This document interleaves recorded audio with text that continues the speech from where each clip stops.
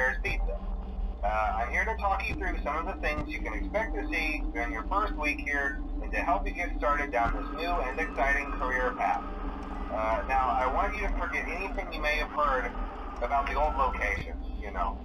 Some people still have a somewhat negative impression of the company. That old restaurant was kind of left to rot for quite a while, but I want to reassure you, Fazbear Entertainment is committed to family fun and above all, safety. They've spent a small fortune on these new animatronics.